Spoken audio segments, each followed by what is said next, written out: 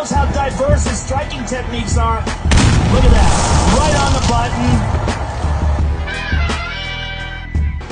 The back fist. Let's talk about the back fist, everybody. What's up, y'all? This is Old Man MMA Training, and I am your master coach, Coach Payne. What we gonna talk about? Let's talk about the spinning back fist, all right? You know you love it. You watch it on MMA. It's a really good shot. It's a blind shot, actually. And oftentimes, opponents, they walk right into it. That's why it's such a useful technique. I mean, it is used in an awkward angle. And, you know, if you get hit with it, it's getting hit with the hard part of your back fist and your forearm. And it's like swinging a bat. I mean, it's a great shot. If you practice it right, you can hit the right spot. I'm telling you, it's a showstopper. Boom. The spinning back fist. They love to see the big man do it.